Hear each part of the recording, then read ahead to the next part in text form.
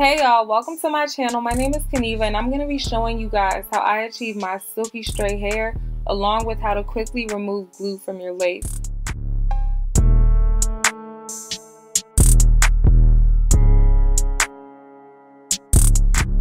So as you can see, there's clearly a lot of buildup. Like, I've been wearing this wig every day and pretty much that's like got to be glued, the spray and the gel and stuff, and it's just like, yeah, it's really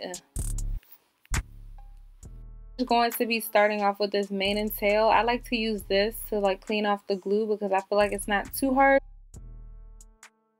Alright, so as you can see here, it's already coming off and it's looking way better. Now I'm pretty much just washing my hair with the silicone mix. Silicone mix is so bomb for your hair. Literally, that y'all be having my hair super silky. So I did let the hair dry overnight and I went ahead and just applied the wig off camera. Oh yeah, so don't mind my forehead. I had to clean like some of my makeup off because I was trying to fix my baby hairs and I forgot to reapply my...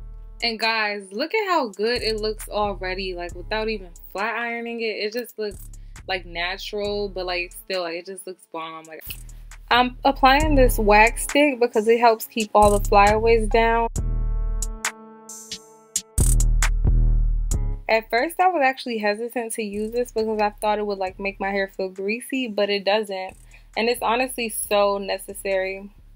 So yeah, now I'm just following up with the hot comb, you know, for like extra flatness or whatever. It's already looking late. This is just air dried and this is just brushed through. So, and this is no product. Alright, so I'm pretty sure that all of you guys are familiar with the chase method at this point. So you pretty much just take the flat iron, take the comb, put it in front of the flat iron, and literally just chase it.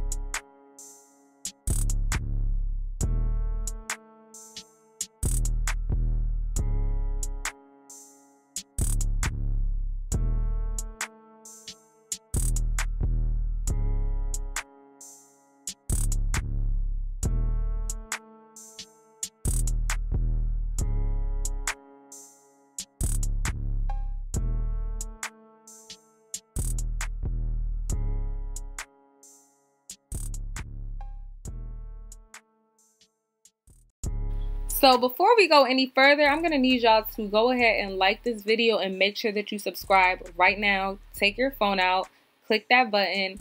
I'm waiting for the iron to warm up. I put it on the silk setting. I don't know if that really makes a difference, honestly. Sometimes, like if I'm feeling really bold, I'll put it on cotton because I feel like the cotton setting is hotter than the silk right now.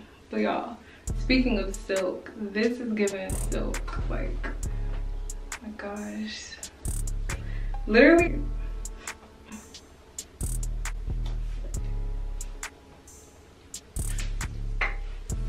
Alright, it's ready. Oh, and make sure when you're doing this, you turn off like the steam or else it's gonna make your hair like look all puffy.